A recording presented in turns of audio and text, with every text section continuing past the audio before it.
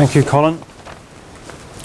Our second speaker is Alex Fairfax-Cholmeley, who's a historian of revolutionary justice and of the terror, which is what his PhD completed in 2012 was on, and he's developing that into a book.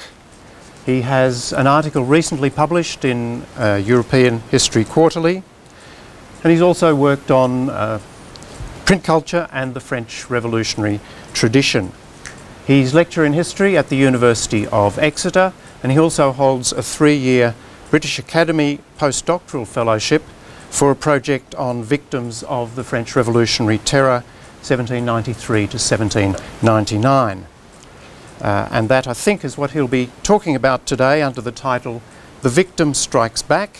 Print Culture After the Terror in France, 1794 to 1799. Alex. Thank you, David. There's just going to be a slight pause because my computer has decided to not recognise this projector. Hold on 1 second. Okay. Thanks again, David. I've got two things to say to begin with, just to avoid confusion. One, when a blank slide comes up, it's not because of a technical malfunction, it is deliberate. And secondly, you're going to see some reproductions of this print documents from the period. You're probably not going to be able to read the text because it's going to be quite small. The idea is not that you should be trying to read the text, but it's just to give you a sense of what these look like as objects, essentially. And I think that will be, you'll see the relevance with the paper that I give.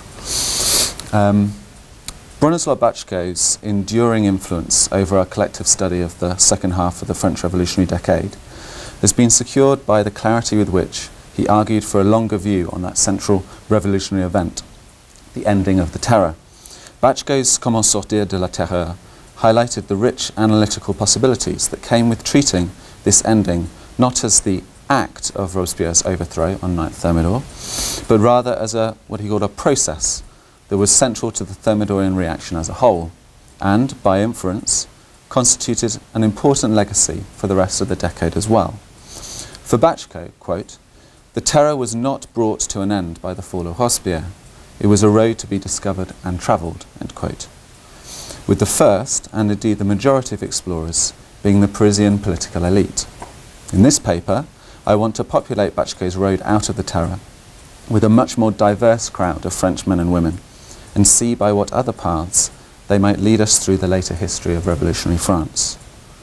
The crowd I want to follow are the victims of the terror of March 1793 to July 1794, using a far broader definition of the term victim than is customary. I therefore want to track where I can, not just the post-terror activities of the relatives, friends and acquaintances of the thousands who were guillotined, but also those men and women who experienced revolutionary justice and survived, which is a very substantial number, the hundreds of thousands who were imprisoned, or simply those who felt intimidated by what they could see going on around them. This combination of those directly and indirectly affected by the various mechanisms of terrorist surveillance, repression and violence produces a vast and somewhat unwieldy constituency, but one with great relevance to the study of France in its post-terror phase. And yet, as Ronan Steinberg has recently noted, quote, "For the most part, the vast historiography of the terror has been devoid of victims," end quote. And this is just as much the case after July 1794 as before. One way in which we can track some of these victims is through their print output. Late 18th century France was a print-savvy country, and by the middle of the revolutionary decade its citizens, especially but by no means exclusively in urban areas, were familiar with the idea that print was not just a tool of government propaganda, rather it was a medium that could be exploited by individuals too, and across quite a broad social spectrum. Print was the perfect weapon for striking back, be it through the settling of old scores, the starting of new ones, or just a way of trying to set the record straight after suffering reputational damage. The resulting petitions and pamphlets are the source base for my paper today.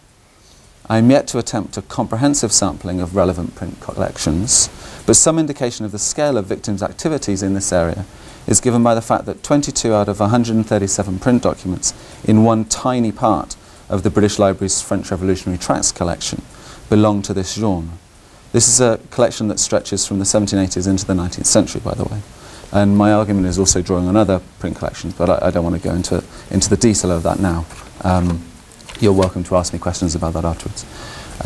This focus on victims, coupled with this type of source material, is designed to help plug a considerable gap in the historiography of the second half of the revolutionary decade. Broadly speaking, historians have traditionally focused on two aspects of post-terror revolutionary history: an elite reaction among Parisian political circles, and the popular violence of the White Terror in the Midi. While there has been some exemplary scholarship on the Thermidorian and Directorial periods over the last decade, it has not altered this basic pattern.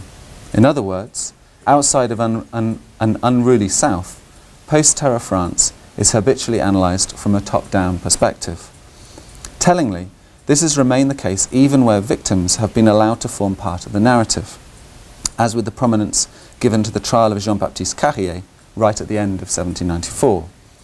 Historians from Bachko to Corinne Gomez-Le Coventon, Howard Brown, Laura Mason and Ronan Steinberg have consistently highlighted the importance of this trial in shaping a national reaction to the terror, citing the huge publicity the case garnered, as well as the questions it raised about the scale and barbarity of terrorist repression and the complicity of elected officials. However, one of the effects of such an analysis is to create the impression that the French population somehow needed the terror explained to them in its aftermath. A broader focus on victims' activities, including within the print culture of the period, shows, entirely unsurprisingly, that just as people had known perfectly well what had been going on during the terror as it happened, they were, individually and collectively, going through their own process of thinking through that terrorist experience in its aftermath, and how then to react to it. This process of striking back had already begun and would have continued irrespective of the political decision to remove Carrier's immunity and put him on trial before the Paris Revolution Tribunal. So let us now look in more detail at what was produced as a result. In the late autumn of 1794, this pamphlet made its appearance in the Thermidorian public sphere. Dramatically titled, "My Return to Life After 15 Years of Pain," it was written by one Joseph Paris de l'Épinard, a prominent citizen of Lille who had been running his own very profitable local postal service and newspaper since well before the Revolution. L'Épinard played an active role in local affairs after 1789, as befitted a man who edited and printed the Gazette of the Department of the North, a rebranding of his old newspaper. But he then fell foul of political rivals in the summer of 1793, that is, in the early months of the Terror. He was arrested and transferred to Paris in August of that year, on the orders of the local municipality and deputies from the National Convention who had been sent to the area, so-called representatives of the people on mission, who played a key role in administering the terror outside the capital. Reading between the lines of his account, he seems to have had a habit of picking fights with people of both local and national influence, and this left him vulnerable once the various elements of state-sanctioned repression began to mesh together during the course of 1793. He was incarcerated right through the terror, and then released 2.5 months after the fall of Robespierre on the 26th Vendémiaire Year 3, which is 17 October 1794. My Return to Life was printed some time after this. As is common with this type of material, you never quite know when things are printed. Probably soon after, as is suggested by an apologetic note to the reader about the number of errors in the text, which L'Épinard blames on his being, quote, forced to rush the publication of this, quote, of this work, end quote.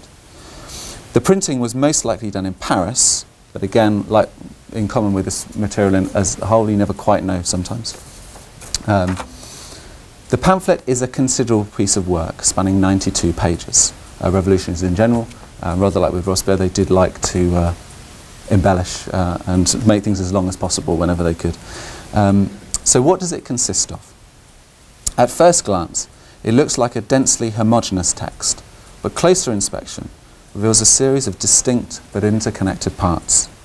This mosaic quality is significant for my general argument, so I'm going to describe it in some detail. There are at least 6 different sections, and I'm going to provide a quotation from each. 1. Pages 2 to 6. Details of L'Épinard's arrest and transfer to Paris in the summer of 1793. Quote, "It was during the night of the 5th, 6th of the month of August that my wife and I were seized like common criminals and imprisoned in the town we had lived in for 17 years. 2. Pages 7 to 55. Tales of horror from the Paris prison system during the Terror. 24 hours passed by, and what hours, or rather what a century, without the bolts being drawn back again. I was enveloped in a deathly silence. Who would come to get me out?"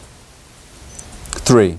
Pages 56 to 71. What contemporaries called a conduite politique, which is a narrative account of L'Épinard's life and principles from 1776 until the siege of Lille by the Austrians in 1792.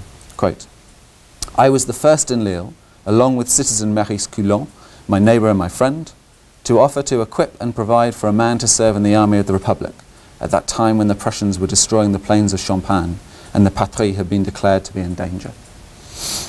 End quote. 4. Pages 72 to 81, naming and attacking his denouncers from 15 months previously. Quote, "It is necessary that right next to this depiction, that is, of the misfortune L'Épinard has suffered, is exposed in all its deformity, in all its horror, that of the barbarous authors of the torture which tore me apart for 15 months. Who, therefore, are my executioners? A wicked nobody called Lavalette, the ferocious Duhem, the monster unnamed. I will add without hesitation to these tigers, Bentabol and Levasseur." So General Lavalette is a Parisian radical who was serving in the Army of the North, and those last three are deputies in the National Convention. 5. Pages 82 to 3 and 91 to 2, lining up a compensation claim. And here he's addressing Deputy Bentabol directly, quote, "I demand of the national representation, that is the National Convention, the ability to pursue you for compensation in relation to my ruin, my total ruin, which is your own handiwork." End quote. 6, finally, pages 85 to 90, documents to support his case. These were commonly known by their legal term, pièces justificatives, although L'Épinard preferred the more colourful monuments of the tyranny which threw me into chains. He introduces the final such document thus, quote, "Finally, I obtained, through the recommendation of Representative Commissioners Bourdon de Loise and Legendre, my certificate of freedom, drawn up by the Committee of General Security. It is phrased in this way," end quote. And there follows a full transcription of the said document, and it's at the bottom of the slide on the right. L'Épinard's pamphlet provides a flavour of the range of tactics used by victims when they took to the printing press, and the diverse subject matter this genre of material contains. It is, in truth, a difficult document to classify. Certain elements, the title and that large section on the horrors of prison life, belong to the prison memoir, a melodramatic anecdotal genre which has never inspired serious scholarly engagement. Furthermore, the intended audience for this pamphlet is hard to pin down. Is it intended for the commercial market? Or does the author have a more targeted audience in mind, in the National Convention, among those he is denouncing, or perhaps in his hometown of Lille? However, beneath these uncertainties lie three themes, three ways of striking back, in fact, which deserve our close attention: rehabilitation, denunciation, and historicisation. The final part of this paper will trace these themes across victims' print output more generally. So, rehabilitation. We have already seen the theme of personal rehabilitation emerge from L'Épinard's pamphlet, especially in that conduite politique section, where he set out his history of civic and patriotic virtue from 1776 all the way through to the Revolution itself. This is a common element within victims' print output, as when one Jean-Claude Butet, recently acquitted by the Paris Revolution Tribunal, operating in its post-9 thermidor guise, provided details of a life service in uniform from the American War of Independence through to National Guard service, where he explained how, quote, "I rose up the ranks thanks to the confidence of my fellow citizens," end quote. The trend continues into the Directory, where in 1798, Joseph-Marie Barral can be found using his impressive revolutionary biography, including a stint as president of Grenoble's Military Criminal Tribunal, to protest the impact on him of legislation limiting the civil rights of the relatives of émigrés. I think it is important to ask the simple question, why was this felt to be necessary? After all, one might think that the rehabilitation of reputations was assured simply by having been targeted during a terrorist period that was, post-9 Thermidor, regarded with widespread opprobrium. Yet clearly the reputation of the terror's victims was not felt to be secure, even when the machinery of the terror was being condemned on a daily basis. This is in fact an illustration of the extent to which political and social legitimacy was in flux post-9 Thermidor, for nobody quite knew where France's enemies were, apart from being certain that they could be anywhere, including among the hundreds of thousands affected by the terror. I believe there was also another dynamic at work here, which has been consistently underplayed in the historiography, and that is the notion of collective rehabilitation, not of a particular victim, but of their family, friends and local community. Here the concern was to address the charge that terrorist repression was not resisted at the time it actually took place, a charge that can be seen developing simultaneously among both politicians in the National Convention, who had a clear motive for alleging that they had either not known what had been going on under their own authority, or else that they had been too terrified to object, and in some of the literature produced by victims, especially the more melodramatic prison narratives, where a commercial edge could be found in emphasizing how one suffered in splendid isolation. A good example of the dynamic of collective rehabilitation, which complicates the standard picture of Thermidorian France awakening from a silent terror, comes from Moulins, the hometown of 32 men executed by a revolutionary tribunal in Lyon on 11 Niveau's year 2, 31st January 1794. Sometime during the summer of 1795, their surviving families commissioned an anonymous individual to investigate the case and write this detailed submission to the national authorities in the hope of securing a posthumous annulment of this judgment. However, while this investigation and the resulting pamphlet are motivated by a desire to rehabilitate the men who were killed, there was also clearly a wish to put on record the collective protest against this repression that was made at the time it had originally happened. For example, when what the memoir describes as the catastrophe arrives in early 1794, the 32 men arrested as suspects are followed directly in the text by another number, 72. This is the number of people who, quote, protested to the department about this arrest, end quote.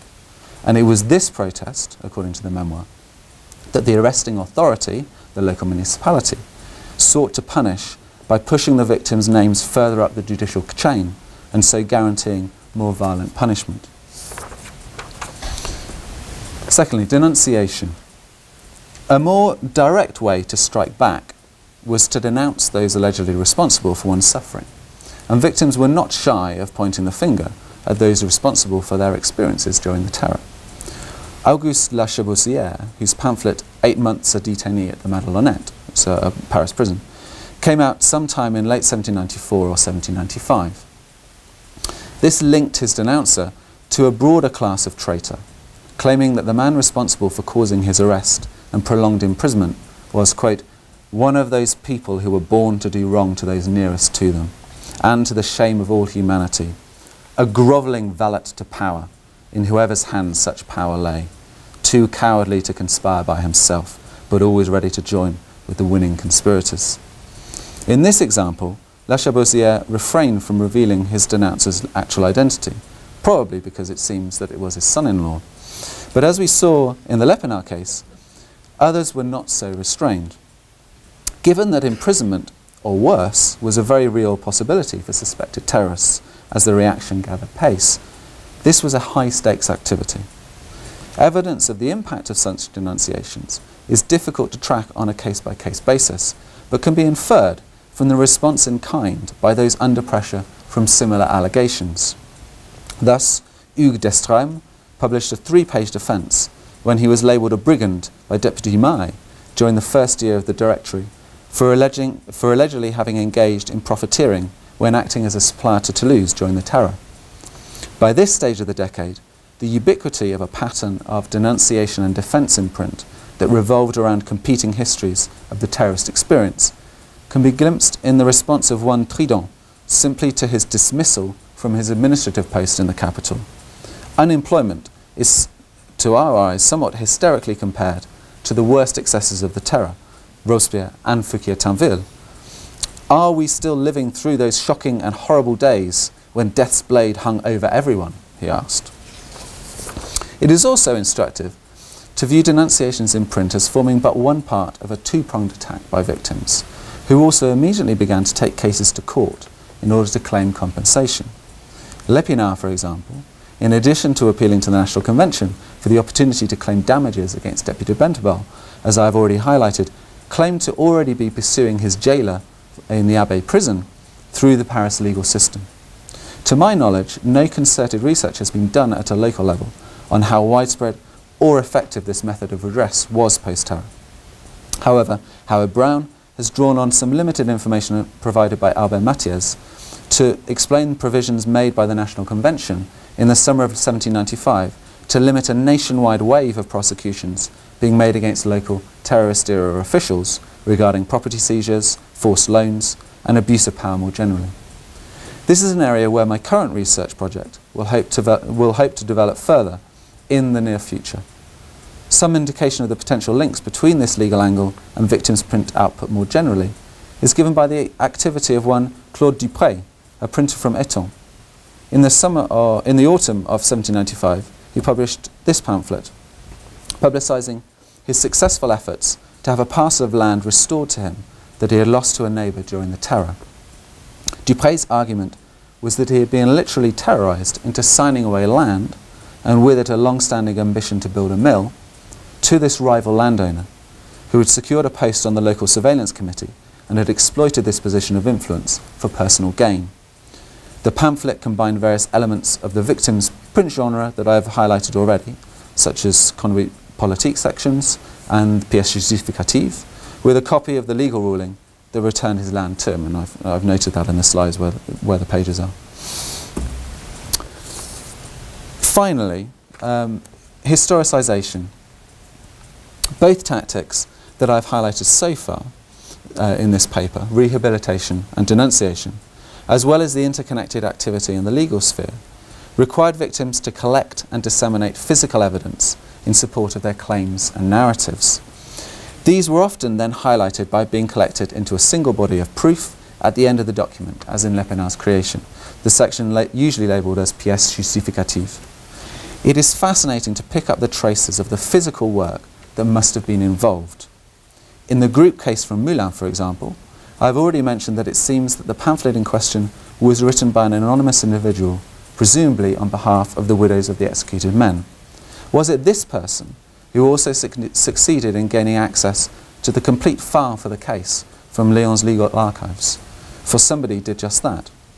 The slide you have on screen now shows this section of the pamphlet, which gives full transcripts of the key documentation from the investigation and trial of those involved.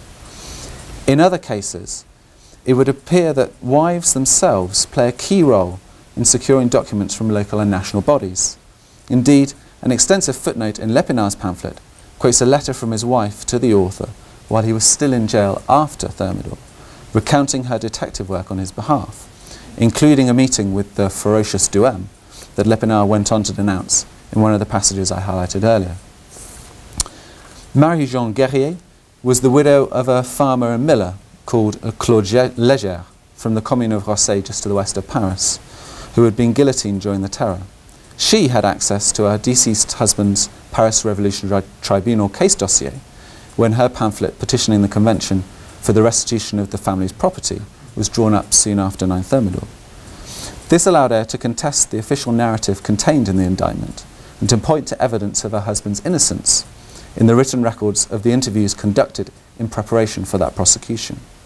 While copies did not form part of the petition, the text states that, quote, all these documents from the case, presumably meaning copies of those documents, are presented with this petition for the examination of the National Convention, end quote. The result of this widespread practice of collation, analysis, publication and dissemination, which has been implicit in the previous sections that I've talked about with rehabilitation and denunciation, was that victims' print output was developing countless histories of the terror right across the post-terror period. This historicisation inevitably fused together personal, local and national perspectives on the revolution's past, present and future, In so doing, victims were reacting against the terror in parallel to, and often independently of, the centrally directed responses the historiography has made more familiar thus far, namely speeches by leading politicians, the very public trials of high-profile terrorists like Carrier and Joseph Le Bon, and acts of legislation. So, in conclusion, in a recent article, Colin Jones set out the way in which deputies in the National Convention successfully wrote the people of Paris out of the revolution of 9 Thermidor. He called for a new approach to the post-terror period, arguing that, quote, if the period following 9 Thermidor was about depopularising the revolution, we must try all the harder to popularise our accounts of those debates and struggles, so as to produce a better history, with the people left in. I believe we can profitably expand this manifesto, with Colin's permission perhaps, to bring the victim centre stage as one way of ensuring that post-terror history beyond the Parisian elite can be analysed in its own right, without an underlying assumption that the reactions of the general population, aside from the violence in the Midi, must always be understood with reference to the opinions, initiatives and directives coming from central authorities. Victims' use of print during this period provides a rich source base for doing so and allows us to analyse the activities of a cross-section of French men and women. Their widespread adoption of strategies of rehabilitation and denunciation offer insight into personal, local post-terror narratives that are otherwise very difficult to access. Furthermore, these same narratives complicate received wisdom on the way in which a national understanding of the terror itself developed, since their prevalence casts doubt on long-held assumptions about the importance of the official narrative developed at the centre. Indeed, I would argue that victims, in striking back, were in many ways the first researchers, archivists and historians of the French terror, and hardly less biased than some professional ones since. Thank you.